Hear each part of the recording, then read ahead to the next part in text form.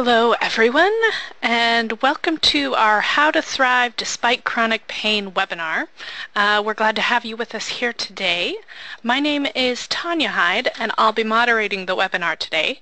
I'm the project manager with the Canadian Institute for the Relief of Pain and Disability, and this webinar is made possible through the support of the Community Gaming Grant Program through the BC government, as well as donations and memberships to our organization, CIRPD. As I mentioned, my name is Tanya, and I'll be moderating the webinar and handling the Q&A session today. And our presenter is Dr. Afton Hassett. Dr. Hassett is a licensed clinical psychologist and an associate research scientist in the Department of Anesthesiology at the University of Michigan Medical School. As a principal investigator at the Chronic Pain and Fatigue Research Center, she conducts highly collaborative research related to exploring the role of cognitive, affective, and behavioral factors in chronic pain populations. Her most exciting and innovative positive health research involves the evaluation of resilience factors in sparing premature cellular aging in patients with chronic pain, as well as developing prehabilitation programs for surgical patients before surgery to optimize outcomes. We're very glad to have you today with us. Afton, I will hand it over to you. Well, hello. Thank you, Tony. I appreciate the introduction, and thank you for the rest of you for being on the line today. I look forward to hearing from you in the question and answer session, but I think I'll take the first probably 40 to 45 minutes of our time together and just give you an overview about some of the research out there that helps inform us how it is that patients can thrive despite living with chronic pain. Okay, let me see if I can get my slides to advance. There we go. So I'd like to begin with a case. This is a case of a 44-year-old Caucasian man who presented to physicians with severe chronic low back pain that began in college that was seemingly due to a football injury he sustained. He has undergone multiple back surgeries, none of them resulting in adequate pain relief. The most recent surgery was complicated by sepsis, which nearly resulted in the patient's death. He is currently prescribed multiple analgesics, yet the pain persists. In addition, he's under the care of an orthopedist, a urologist, an otolaryngologist, an endocrinologist, and he carries the additional diagnoses of irritable bowel syndrome that began for him in childhood. And in adulthood, he has experienced chronic prostatitis, headache, myofascial pain, reactive depression, and insomnia. His gastrointestinal symptoms at times are so severe that he is totally incapacitated. Yet, these are all second to the back pain that he experiences that plagues him daily. So when we as care providers see a case like this, we often clutch our hearts and think, oh, what are we going to do to help such a person? Is there any future for somebody with a history that looks like this? And then I'd like to tell you the identity of this patient. The patient is John F. Kennedy.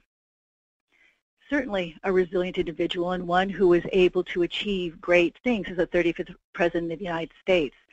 So Mr. Kennedy's history was researched by myself and my colleague Robert Pinels, who is a rheumatologist who was able to go to the JFK Library archives and unearth all of the medical records, and we were able to put together this, this comprehensive case that really focused on the painful, or the chronic pain aspects of his life. So I look to him for inspiration. In our talk, we're going to cover 4 topics. The first is I'll talk a little bit about the nature of pain. I think if the more we understand about how slippery and fascinating pain is, the more we can understand how patients may be able to thrive despite their pain. The second session, we'll talk about the role of emotions in pain and how powerful our emotions are in our experience of pain. Next, we'll look at people with chronic pain who are very, very different. All patients are not the same. And then lastly, we'll look at how positive emotions and resilience can be engendered in our patients, in ourselves, and if you are a patient, how you can do this to help yourself and hopefully have a better quality of life. So we begin with the nature of pain. This is actually diffuse spectrum imaging, that beautiful rainbow of connectivity within the brain. So I say that if we understand the nature of pain, it really will help us better understand the relationship between resilience and pain. So as early as the 1600s is probably our most comprehensive theory of pain that stated that pain is a stimulus response. If something happens in the periphery, like in the foot or the hand, and then there is a message that's telegraphed up through the spinal cord and into the brain to a pain processing area of the brain. It's just like kind of a stimulus and response.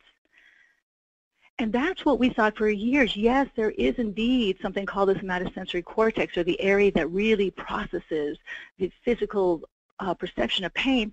But what we've since learned, predominantly by these gentlemen pictured here, Melzack and Wall, that pain is more than just a sensory experience. There's also emotional components, kind of an affective component, and there's also a cognitive component, kind of the cognitive value component. And what we see in our neuroimaging and our neuroscience is that pain is processed by many more areas of the brain than just the somatosensory cortex alone. In this illustration, we can see many of the most commonly observed pain areas of the brain.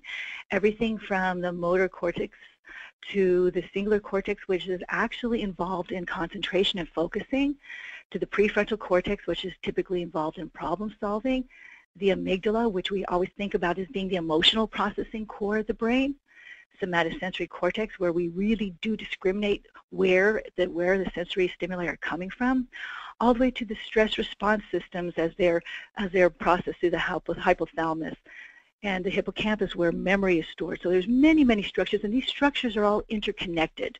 When one activates, it's often communicating to other areas of the brain.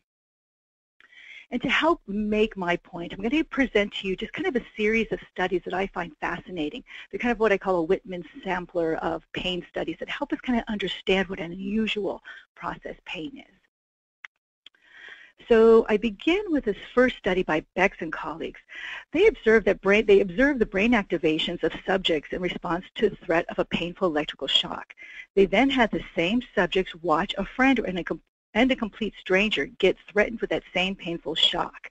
What they observed was that what they observed was when the friend was threatened, the exact same areas of the brain, the observer's brain, lit up. So the anterior insula, the putamen, and the supramarginal gyrus of the observer lit up in response to seeing their friend being threatened. But what was more striking was that when a total stranger was threatened with the same painful shock, the observer's brain did not have that same activations. It really took the closeness of the relationship to engender that same vicarious sense of pain. But what's interesting is humans aren't the only ones that do this. Mice do a similar type of vicarious pain response.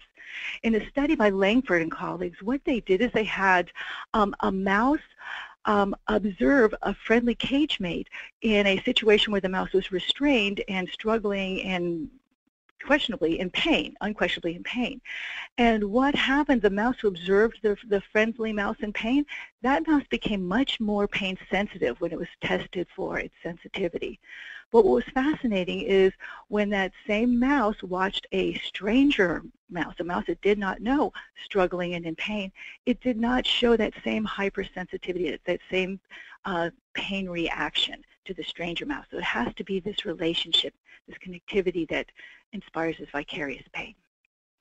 In another example, I think we've all thought about the athlete or the individual who doesn't even feel pain. Something bad happens, something very painful, and yet it's not until the end of the game that the person realizes that they're injured.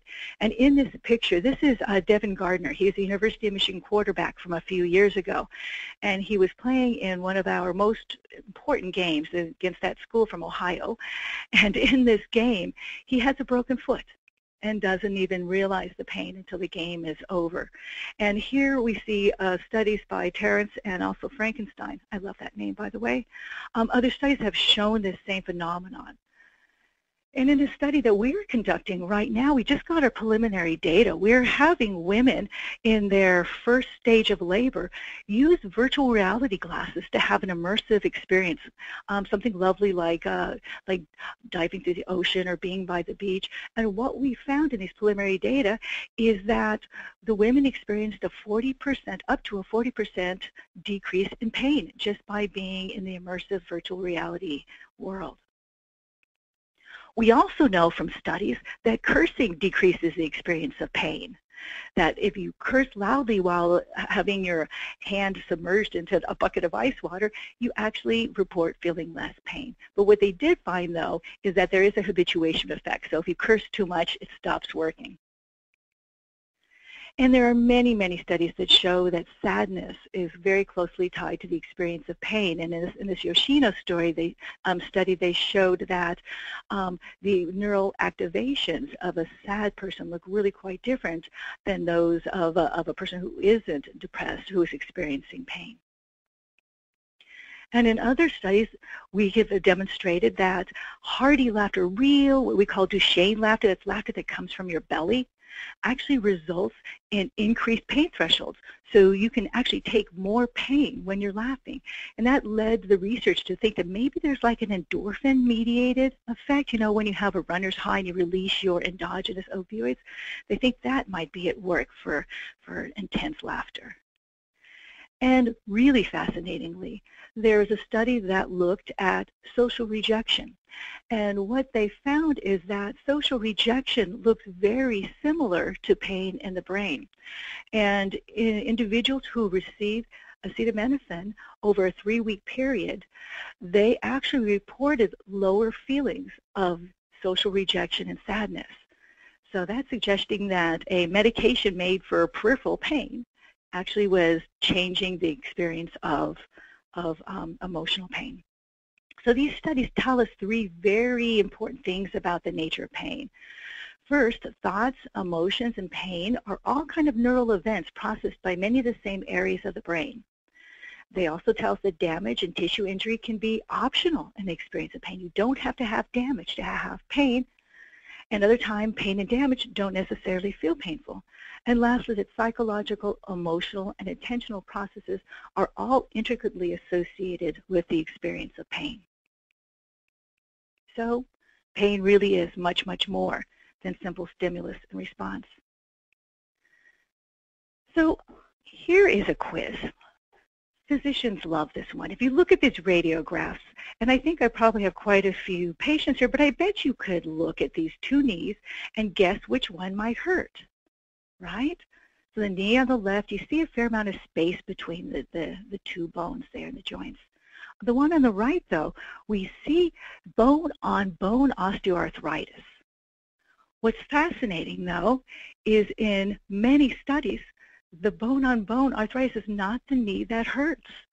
We can look at a sample of people that we just pull off the street, and about 40% of them will have damage in their knees or their elbows or their backs that look like it should hurt and don't, while the other people will talk about having very, very intense pain in their knees, backs, or joints and not show these same types of radiographic findings.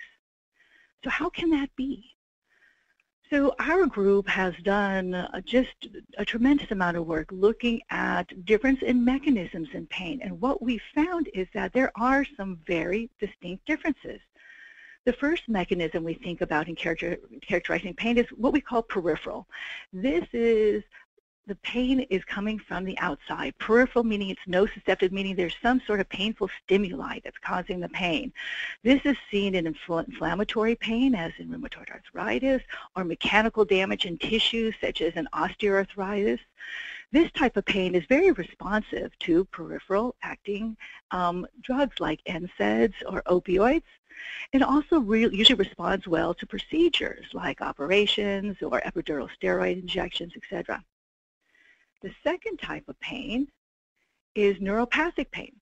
Now, neuropathic pain is predominantly due to damage or dysfunction of the peripheral nerves. It's like an impingement syndrome or we hear about pinched back nerves. So this type of pain is responsive often to NSAIDs and opioids, a lot like the peripheral type of pain, but also responds to centrally acting, agents that act in the central nervous system, like TCAs and other neuroactive compounds. And types of neuropathic pain include diabetic neuropathic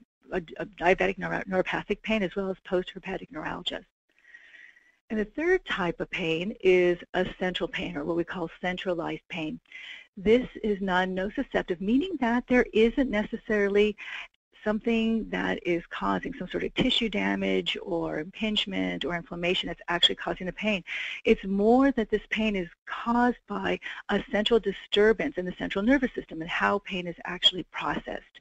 So these patients experience hyperalgesia, which means more pain to a given stimuli.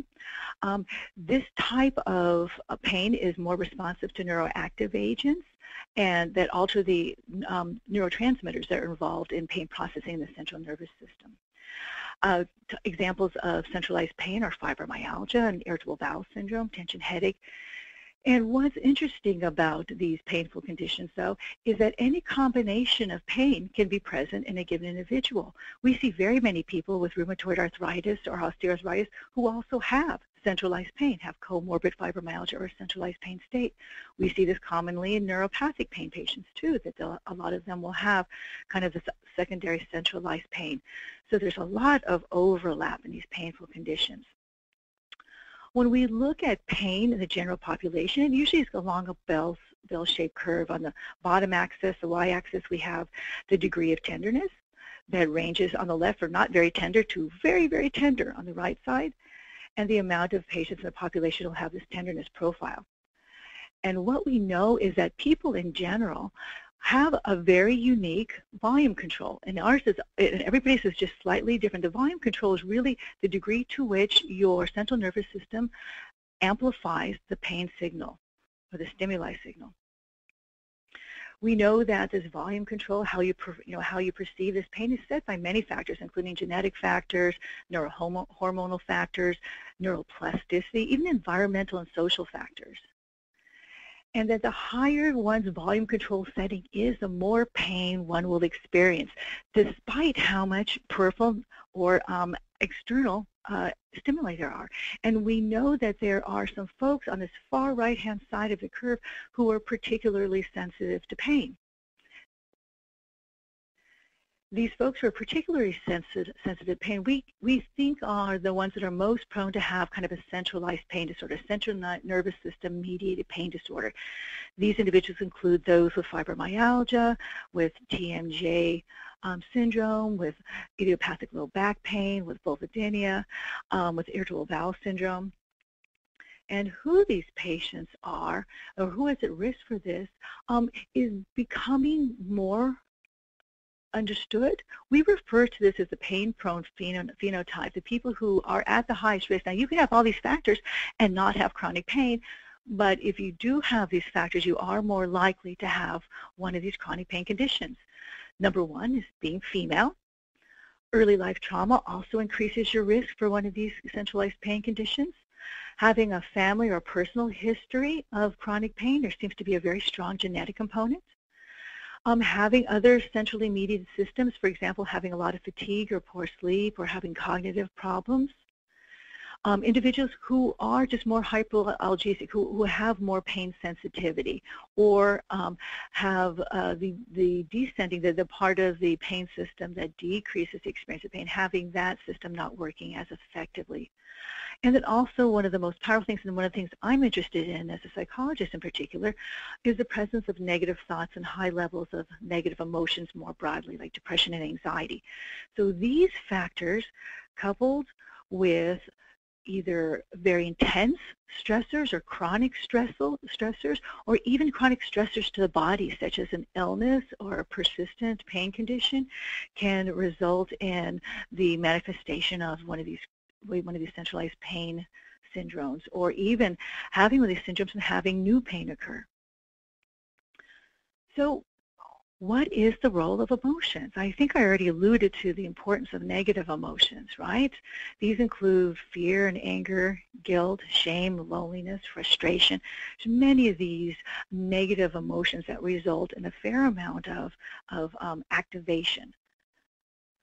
And what we see in studies, many studies have been conducted looking at the impact of negative emotions such as anxiety and depression, and how they impact individuals with chronic pain. And it's really very clear that high levels of negative emotions are associated with higher pain intensity or greater report of pain, less tolerance to painful stimuli, being more pain sensitive, greater use of pain medications, having more physical symptoms and more fatigue, as well as having poorer quality of life, having more psychiatric comorbidities such as anxiety and depression, and even just not feeling very good about your ability to manage your pain. So negative emotions color all aspects of pain, from function to the way that the pain feels. And this makes sense to us because it's quite clear that pain and emotion are processed by many of the same areas of the brain. And here's a nice example by a study by Shackman and colleagues, noting that negative emotions, pain, and cognitive control are all commonly, or activate a common region, the anterior mid-cingulate cortex, as in this fMRI. And then, conversely, positive emotions, or what we refer to as positive affect. Affect is just kind of another word for emotions. So these include happiness, love, contentment, calm, enthusiasm, interest, empathy, determination, and many others. These just positive emotions. These activate the body in a different way. I mean, you can probably imagine what's going on in your body as you think about the worst things in your life, the things that make you the saddest. What does your stomach feel like? What are your muscles doing? As opposed to thinking about the things that bring you the greatest joy, what makes you happy, what inspires you, what makes you feel so proud and delighted. There's an entire different physiological concomitant with that. Alongside the positive emotions are also what we study commonly are resilience factors. So of course positive affect or positive emotions are right at the top of that list. But resilience factors also include self-efficacy, or the belief that you can take care of your business, your friends, yourself, your pain. Social support is extremely powerful in protecting against pain, as are just having a good sense of your psychological well-being, of feeling good and centered, having an internal locus of control, believing that you can affect your world and affect your pain, being more extroverted, which usually brings people in contact with you, hardiness or perseverance and grit. That has a lot to do with determination and willing to follow through. Optimism, courage, benefit finding. These are all really powerful resilience factors that we really should try to harness. We try so hard all the time to diminish things like depression and anxiety and hopelessness, but we spend too little time trying to build these resilience factors. And you know what? Maybe they're more important than even negative emotions. So there is very good data that show that positive emotions are related to lower pain ratings, lower pain intensity scores, much decreased pain the next day or days after having very positive experiences. People with a lot of positive emotions use less medication. They have lower post-op pain ratings. They tend to be walking sooner after surgery and can even be discharged from hospital sooner. So what underlies this magic? Why would positive emotions have anything to do with pain and with healing? What do positive emotions really do? So we looked at the theory of Barbara Fredrickson, who developed the broaden and build theory. And what she says is that experiences of positive emotions broaden your momentary thought action repertoires. They broaden what you think that you can even do. These options in turn serve to build your personal resources, ranging from physical and intellectual resources to social and psychological resources. Okay, so think about it in terms of what negative emotions are meant to do from a survival standpoint. Negative emotions like fear and anxiety make you narrow your field of vision. They make you focus like a pinprick so that you can survive. You see the tiger in the weeds because you are focused right in the center, right in front of you. But positive emotions tend to broaden your worldview. They make you sit up straight. They make you open up your eyes. They make you look back and forth. It's quite remarkable how they can just open you up in almost a physical way. They open you up to more creative, flexible thought, Positive emotions have also been shown to undo negative emotions. So if you have some negative emotions, which we all should and do, the positive emotions that you have also can help undo any negative effects. And then positive emotions very powerfully help you build resources for later. So you store them up almost like groceries for later, right? These resources can help you bounce back after something bad does happen. And positive emotions naturally draw people in toward you, which results in greater social support. The sad thing is that positive emotions tend to be diminished in individuals with chronic pain. So it's not just having high levels of depression and anxiety. We see changes in chronic pain. So let me walk you through this chart a little bit. You see in the bright green healthy individuals, and then there is a score, negative affect. 18 is a score for healthy individuals. You know, you want to have a low score here, high is bad. And then in the next column, you see positive affect. And you see in healthy individuals, they have a score around 35 because high is good. You want lots of positive affect. Okay, then you go to the next row and you see, or the next line, you see osteoarthritis. You see negative affect at 16, which is low, that's good. So osteoarthritis patients, they look like healthy adults as far as negative affect. But then you go over to positive affect and they're at 31, they're a little lower. So, you know, maybe a little fewer good feelings than average healthy individuals. Then we look at lupus patients. Look at 22 for negative affect. That's high. That's much higher than healthy individuals and those with osteoarthritis. And then positive affect, though, they're pretty good, positive affect-wise. Then we get to fibromyalgia and chronic low back pain. And what you see with both of these chronic pain states is very high levels of negative emotions and very low levels, dramatically low levels of positive affect. So what do we do? So let's spend a little bit of time talking about how people with chronic pain are not all the same, and maybe this will help you recognize you or where your patient might fit in this continuum.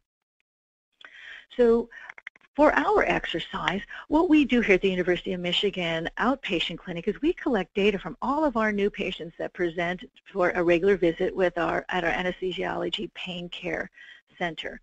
And we had, at this point of this analysis, 4,700 patients to look at. And what we did is we conducted an analysis called cluster analysis that allows us to force people into groups. And so we can see there's differences between groups. And we assess patients on their pain scores and on their positive emotions and negative emotions, as well as the anxiety and depression, and also the degree to which folks think catastrophizing thoughts about their pain, which catastrophizing thoughts or catastrophizing is a very, very strong correlate of all things bad in chronic pain. So what we did is we took these 4,716 individuals and put them into 3 groups and found that we had kind of an interesting group. It was not what we expected. We kind of thought everybody, or a lot of folks, would be in that right-hand column, kind of that distressed column. But that certainly was not the case. What we found is that about the second highest group of patients were in this resilient group. These folks had a fair amount of pain, because there's pain scores across the top. You can see 5.5 was the average pain. And so that's a lot of pain. And then these resilient folks had pain, but they had very low levels of depression and anxiety, had very little catastrophizing, had very low negative affect. Remember, 18 is where we saw the healthies. They were lower than the healthy people that we saw previously, and very high levels of positive affect. They look pretty much like healthier than healthy people as far as their emotional functioning. In the second group, we had what we kind of called struggling. These folks were doing okay, but they were having a harder time. These folks had a little bit more pain, were slightly more prone to have, not full-scale depression, but certainly kind of more depressed mood and were feeling slightly more anxious. They were more prone towards catastrophizing, but they had higher levels of negative affect and low levels of positive emotions, okay? Then you look at our third column. These folks were in much worse shape. They had very higher levels of pain, were much more likely to actually be depressed and have high levels of anxiety. Were catastrophizing at levels that were what we would consider off the chart, and their negative affect also kind of off the chart, positive affect so incredibly low. These individuals would need our most intensive care. But again, these are 3 very, very different subsets of individuals. What we found when we did additional analysis is that the resilient group just demonstrated the best functioning overall. They had less, of course, obviously less pain, but they were certainly just did the best in the world overall. And one of the things that we did find just kind of coincidentally that goes along with our pain-prone phenotype is that history of abuse was really quite different amongst the groups, with the distressed group and the struggling group having much higher rates. So that's kind of one way to think about patients, right? That there's just kind of three gradients of the kind of the severity and their emotional functioning. Another way that I think we've done quite a bit of work in is what we call affective balance or emotional balance. And I want you to think about this in terms of how you function in the world, okay? So any person at any time has both positive emotions and negative emotions on board. So some people have high levels of negative emotion and high and low levels of positive emotion. We kind of think of these folks as a little bit on the depressive side. Okay, there's other folks that have high levels of negative affect, but also high levels of positive affect. These folks are pretty, what we call reactive. They're full of a lot of emotion. You probably know people like this. They're kind of up then they're kind of angry, but they're wonderfully passionate, right? These are our reactive kinds of folks. Then there's other folks that have low levels of negative emotions and high levels of positive emotions. Again, these are kind of these healthy folks that we've been kind of talking about. And then lastly, there's folks that are just plain mellow. They're what we call our low folks. They have low levels of positive emotions and low levels of negative emotions. They're kind of just mellow. All right, so we've actually done some real science here, and we've looked at this in fibromyalgia, and we found that when we look at affective balance in fibromyalgia, very few of our fibromyalgia patients had a healthy affective balance. Okay, more than not, they were depressive with a low positive affect and high negative affect. And what this showed us is that if you have this more reactive and depressive styles where you have lots of positive affect on board, these patients were more likely to have greater pain and worse functioning. And then those with depressive and reactive styles were actually more likely to have depression and anxiety, which makes sense because in both of these affective styles we see lots of negative affect. We also worked with the folks at Mayo Clinic and looked at 735 of their patients in their fibromyalgia registry. And we found that a similar thing, about 12% of their patients, their fibromyalgia patients, had a healthy affective balance style. And they too also showed many, many more patients with that depressive style. And what we saw is that compared to having a healthy style, all other styles were associated with worse pain, fatigue, cognitive problems, sleep problems, depression. So it really is important to have this more healthy affective style. And then in a recent study we just published last year, we looked at patients with chronic low back pain to look at their affective style. Would they look similar to our patients with fibromyalgia? And what we saw is that 81% of our low back pain patients had very low levels of positive emotions. And that was actually, our patients were more likely to have low positive emotions than high negative emotions. And here too we had only 12% of our patients have a healthy affective style. And those with the depressive style were more likely to have greater pain and worse functioning. But what we did notice is that patients with a reactive style, that's the style that has high levels of positive emotions and high levels of negative emotions, they actually did a little bit better. They looked more like the healthy patients. It's like that positive affect, those positive emotions were balancing out the negative emotions. So when we look at all three of those affect balance studies, they suggest that affect imbalance is really important in chronic pain because it not only is just about negative affect that drives the effects like more pain and worse functioning, but it's really kind of the relative levels of positive and negative emotions. We also can look at these studies and say, you know what, chronic pain patients are not all the same. And then lastly, I think positive emotions are a very worthy target for intervention in people with chronic pain, and many others are starting to come to this as well.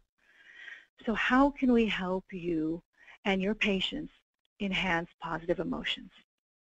So I think the first principle is that individuals with chronic pain tend to give up the very things that can bring joy to their lives. They're in a survival mode. They will take care of the kids, of the job, of the chores, of the bills, everything that has the energy that they have to do first. What are the survival functions? Those get done first. And by doing that, the joy in life gets lost, and negative emotions get increased, and positive emotions diminish. Our patients tend to think, one day when I get better, I'll do this thing I love to do. But you know what? Perhaps today should be the day because it's good for health. So cognitive behavioral therapy has an intervention called positive activity scheduling, and this is very similar to this intervention, which we call Savoring a Beautiful Day. And what you do for this is you set aside a block of time to do the things that you love to do. Now, maybe you can do this every day for a few minutes, or maybe you do it once a week for an hour or two. But ideally, the first time you try this, set aside a couple of hours, okay? Block that time out, put it on your calendar. Do not let anything interfere with it. Treat it like a doctor's appointment or something that's absolutely the most critical thing in the world. Then you plan the activities you love, or a series of events that you love, things that bring you real pleasure, and carry them out as you planned on your schedule. Schedule that beautiful day. And more importantly, when you're in the middle of engaging in this fun activity, savor these activities. Use all of your senses. Use feelings of gratitude to say, oh, I am here, I'm in this moment, this is great. And tap into your optimism as you're doing this thing you love. Savoring refers to our awareness of pleasure, being aware, savoring that piece of chocolate or that coffee or that hug of your best friend.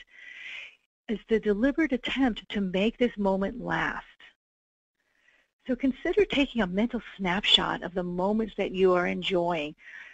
Note what you're feeling, seeing, hearing, smelling, thinking in that moment. Be very, very mindful of that beautiful moment and say, remember this moment like a camera.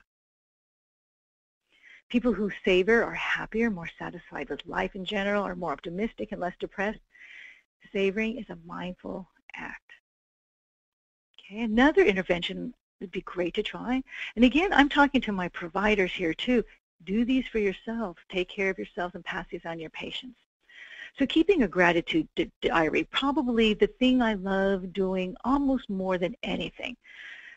One of the ways you can keep a gratitude diary, again, there's no right or wrong ways, but every day write down 3 things for which you're grateful.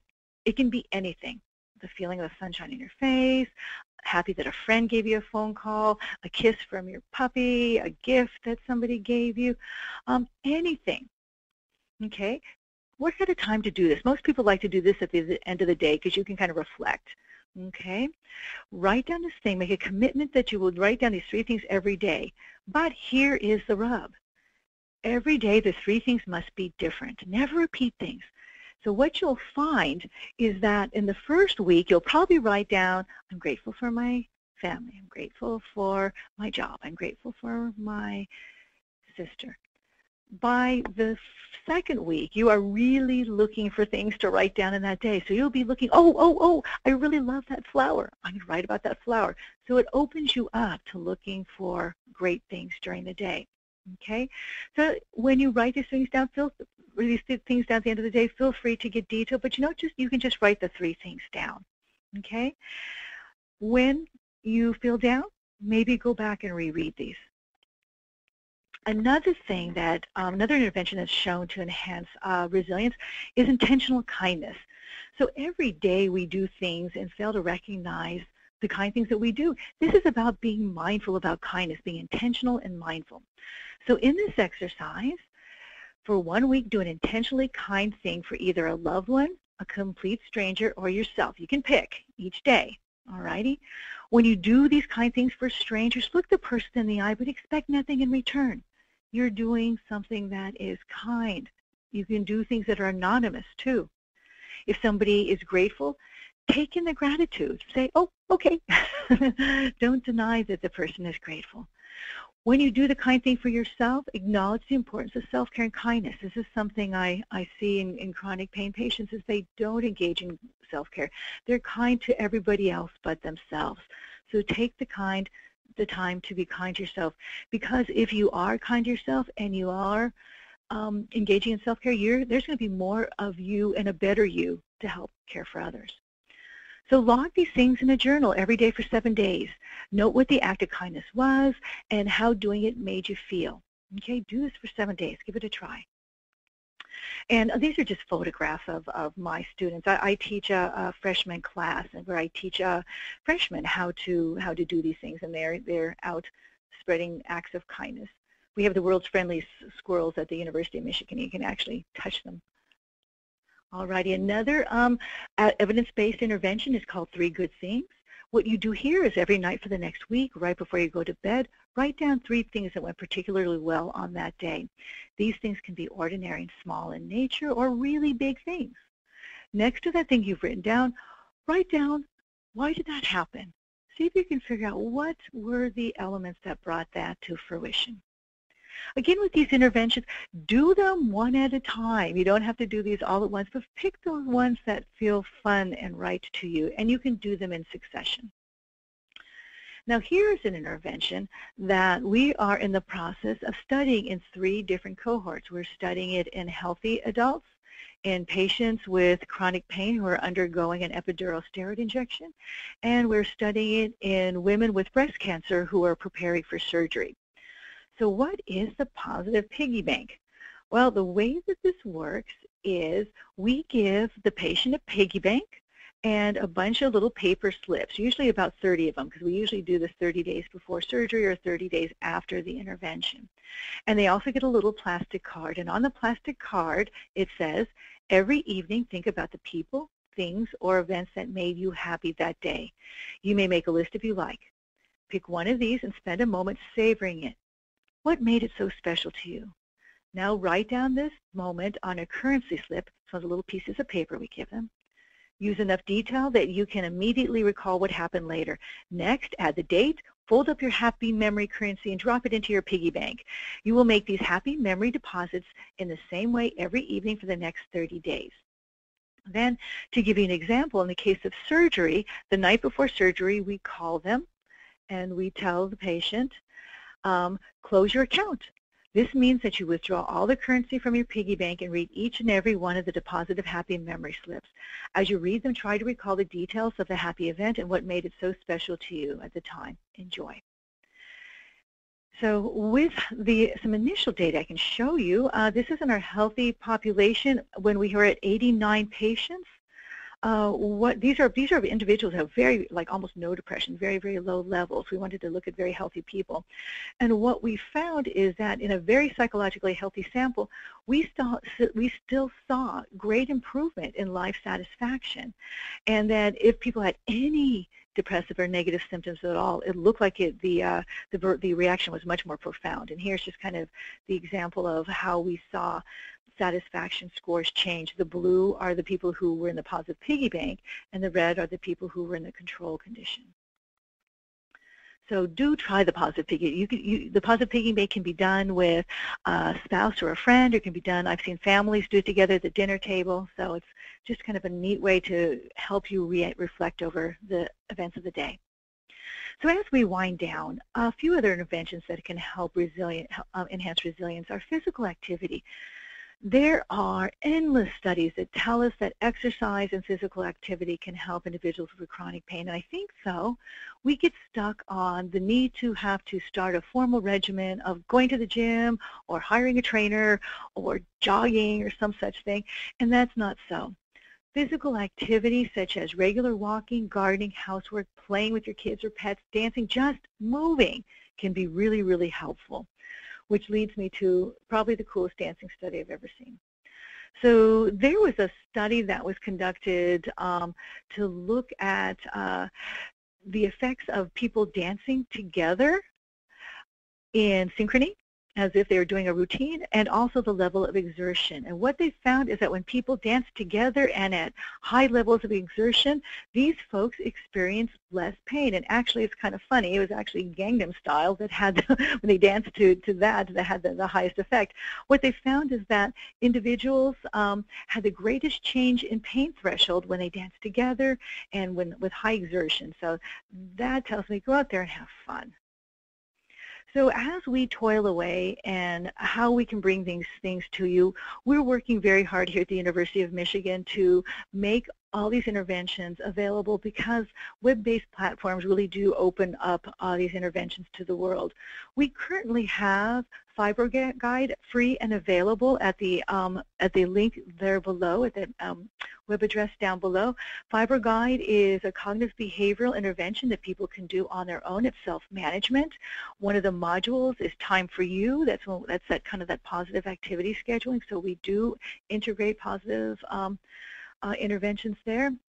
But this is something that you can pace through it. It can be customized for you. It's a wonderful intervention, and you don't have to have fibromyalgia to use it. Any chronic pain state can benefit from, for most of these modules, from sleep to relaxation to helping you think differently. If you want a more frankly positive activity intervention, I recently collaborated with the folks at Happify to develop a track there that's entitled Love Your Life Despite Chronic Pain that integrates many of these positive activities online. And last I checked, this was available at no cost. So I do want to close with one more study. I gave you a bunch of studies at the beginning of my talk. This final study is about love. And what was done in this study, this was conducted also at the University of Michigan. And what they did is they advertised for individuals within the Ann Arbor community who were desperately in love.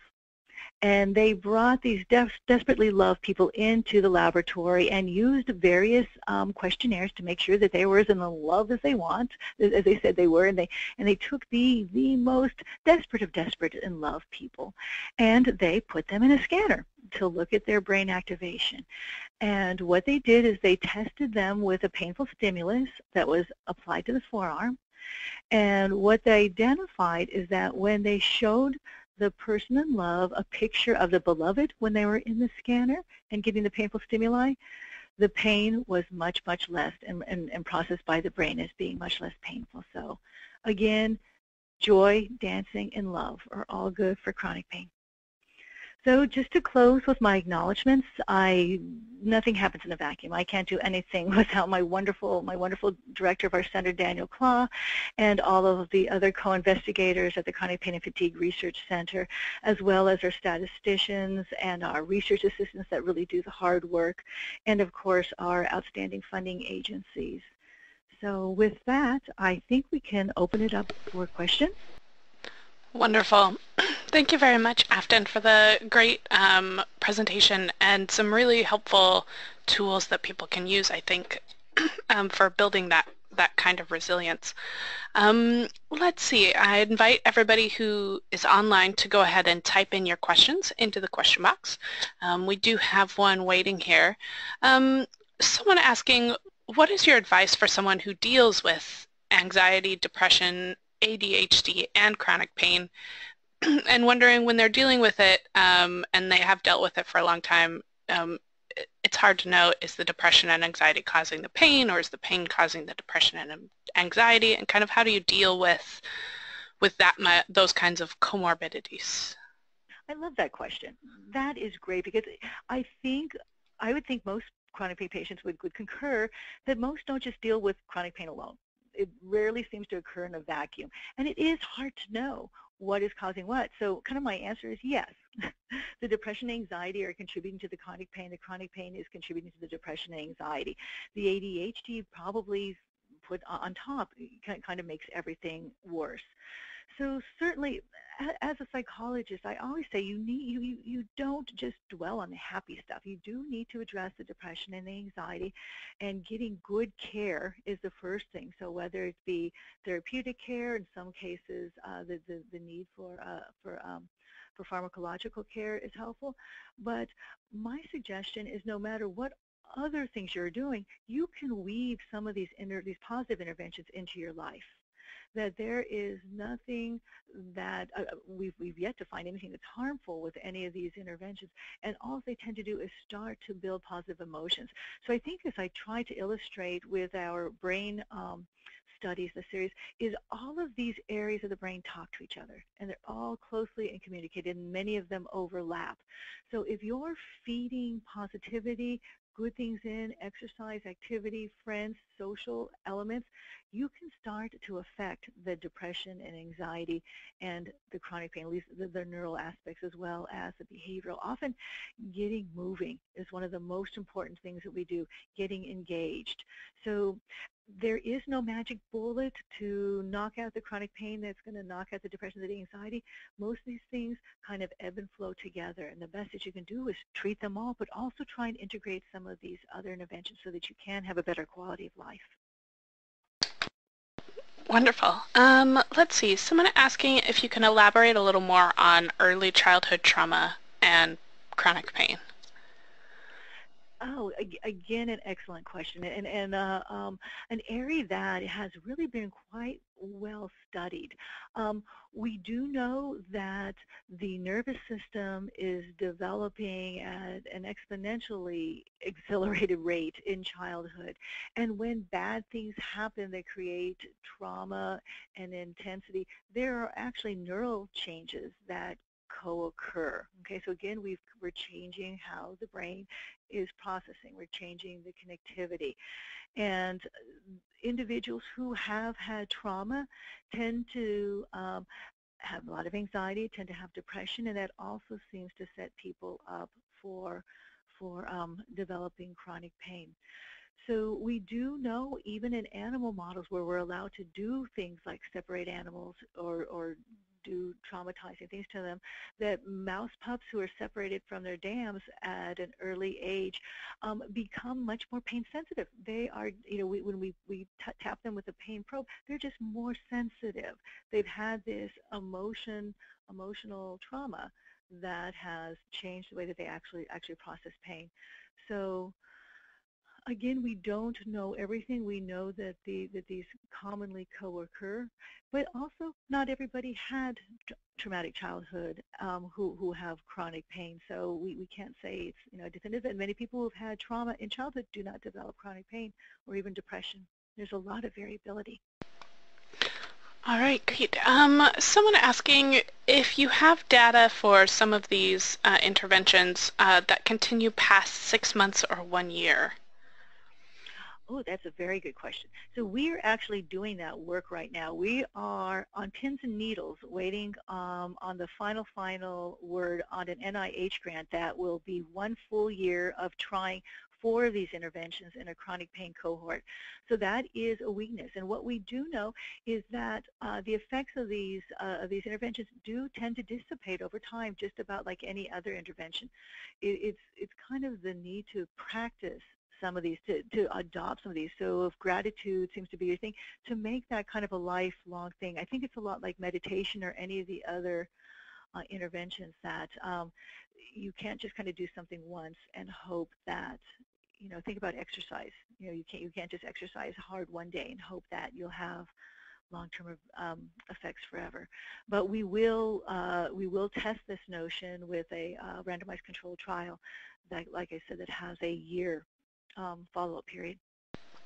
Great.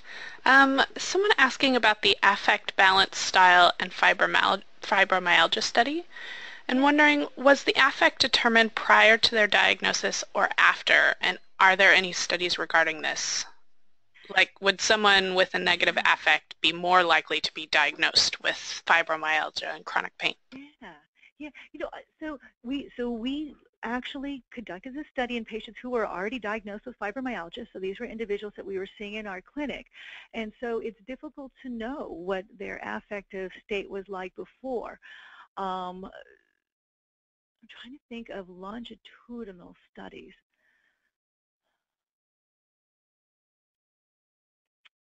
Yes, I'm drawing a blank on anybody who has frankly looked at positive affect in healthies. So probably the closest thing is the OPERA study conducted at the University of North Carolina by Bill Maxner and his team. And what they did is they looked at individuals, women, who did not have TMJ,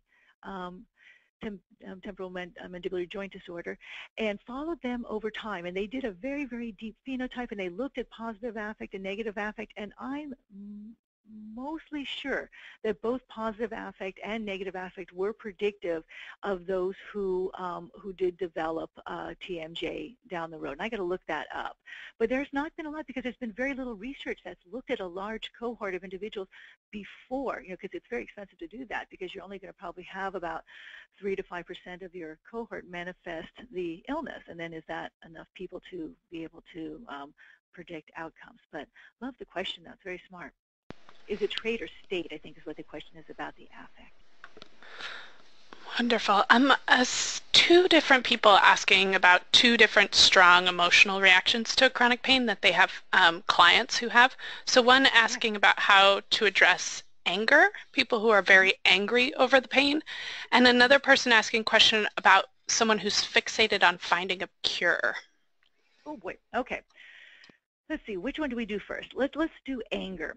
So anger is a really normal reaction to not getting what you think you need to survive and be okay. All right, anger is often driven by anxiety, and if you get down to what's usually going on with the angry person, they're usually afraid. And if you can normalize the anger and tell them, you have every right to be angry, and allow them to vent and legitimize and see the next level. Are they afraid of something?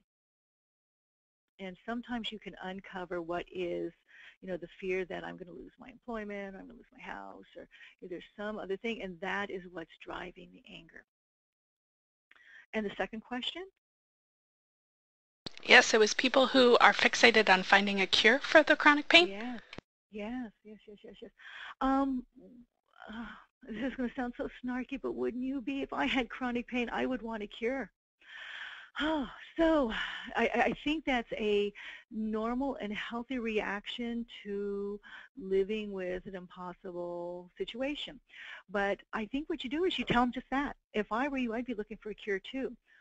We don't have one. What we do have and what we are good at now is management. But I'm going to need you to help me with management. And I wish I had the magic bullet. I wish I had the cure. But let's get you back to doing the things, some of the things that you love doing. Let's get you living your life, because you can either fret over all or nothing living.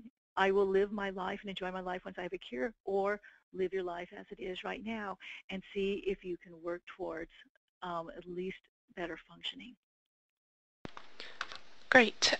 Someone asking, seeing how in the brain pain and emotions interact, has there been any studies on how neurofeedback can be beneficial?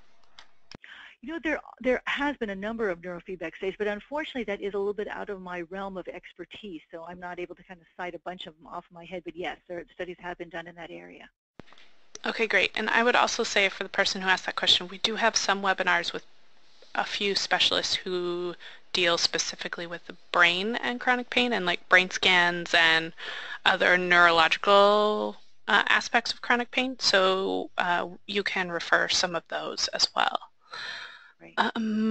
All right, I think we're going to go ahead and wrap up because we are pretty close to time. Thank you very much, Afton, for the presentation and for your insight and knowledge. It sounds like you guys are doing really exciting work there at the University of Michigan, and I'm looking forward to seeing what else you have that comes out. Well, great. Well, thank you, Tony, and thank you, everybody who listened in on this call. I am happy to answer questions, too. I can be reached at afton@umich.edu. And again, thanks for your attention.